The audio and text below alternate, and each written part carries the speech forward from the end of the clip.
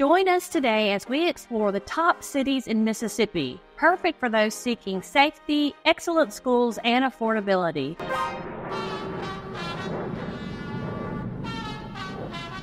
As a native Mississippian who's lived and traveled this state for over 40 years, I'll give you some of my insight on how I arrived at the top 5, along with some truths about why some of the cities that Google will tell you are great places and why they really aren't. And to those of you not familiar with Mississippi, the first thing you might think of when you hear about our state is the mighty Mississippi River. Well, none of the towns on my list today are on or near the river, and that's because most of the towns along the river aren't somewhere that you'd want to live. And Mississippi gets a bad rap sometimes as being last on many lists, but there truly are some great cities here. So counting down, number 5 on my list is Oxford, Mississippi. Oxford is home to the University of Mississippi, better known as Ole Miss. The first thing that might come to mind when thinking about Oxford is that it's just a college town. And it's true, there's definitely that vibe there, but there's so much more to Oxford than collegiate activity. And despite its small size, which is currently about 25,000 people, Oxford is home to a thriving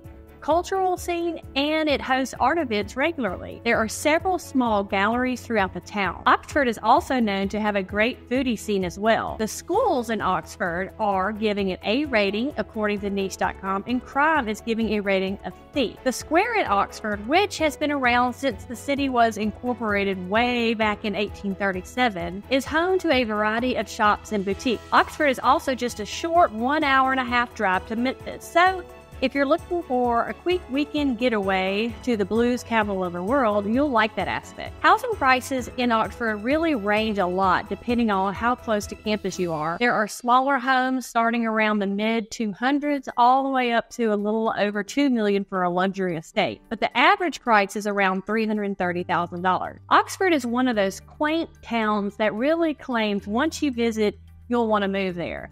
It really is a fun town, so if you have the opportunity, definitely check it out. It's worth a visit. Number 4 on my list is South Haven, Mississippi. South Haven is one of those lesser-known towns in Mississippi that has seen a big growth in population in the last 20 years. It's located in North Mississippi, and really it's considered a suburb of Memphis, Tennessee. I picked South Haven for my list today for those of you that don't really like living in a small town and want to live closer to a large metropolis, but still enjoy the things that a small town offers. South Haven has a population of 55,000 people, and it's a short 20-minute drive to Memphis. So you can live in South Haven, where the schools and crime are both rated B+, but still have that nightlife and the big fun city things to do in Memphis on the weekend. Or if you're looking for work, a lot of people commute back and forth from Memphis for work and live in South Haven. The median home price is pretty affordable. It's around the low 200s, so you really can get your housing dollar to go a long way. Third on my list is Hattiesburg, Mississippi.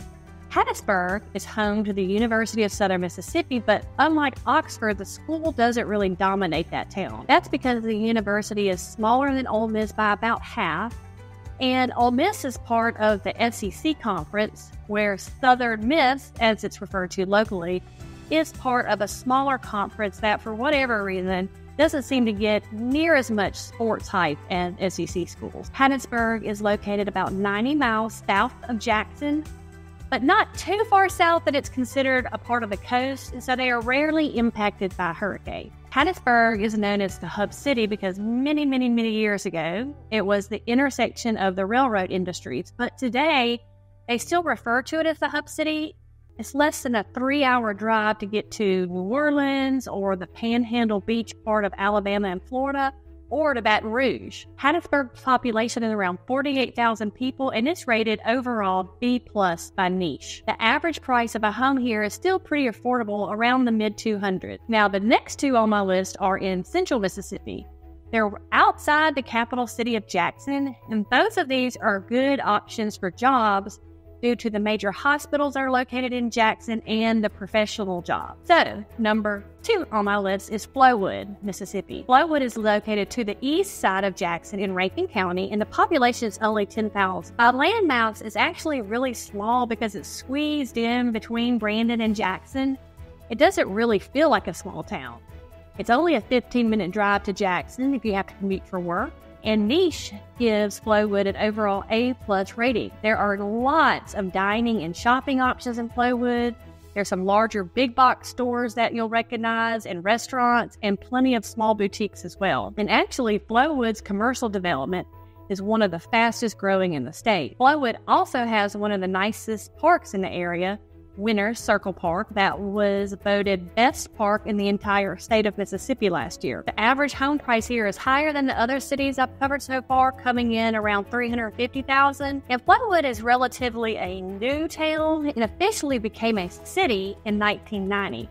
So most of the homes in Flowood are newer, relatively speaking. So if you're looking to relocate to central Mississippi, Flowood really is a good option. And finally, we're at number 1, the best city to live in the state of Mississippi. Madison is about 10 miles north of Jackson. Like Flowood, is also rated an A+ overall by Niche. Its population is around 30,000 people, and it's a little more residential compared to Flowood. There's still plenty of big box stores and smaller boutique stores or restaurants, but there are more neighborhoods to choose from than Flowood. And the median price for housing here is going up a little bit in the last few years. It's currently around $400,000. But the interesting thing about Madison is the rate of home ownership, which is 94% of residents in Madison own their own homes. And to me, it's obvious when you drive through the neighborhoods in Madison. You'll see the clean streets and the well-kept homes. Another interesting stat about Madison is the median household income.